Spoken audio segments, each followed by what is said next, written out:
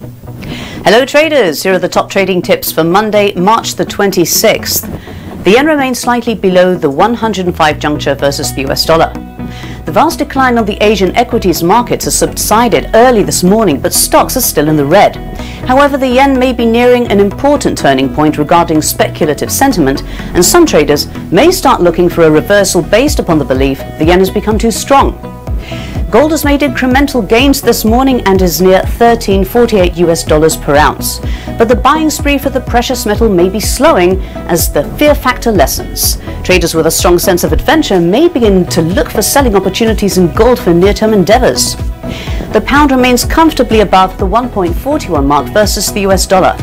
The British currency range traded before going into the weekend but managed slight gains. US growth numbers will be published on Wednesday, and forex traders may be positioning themselves for this data event. Until then, technical charts may prove worthwhile to investigate. Thanks for watching and have a great trading day.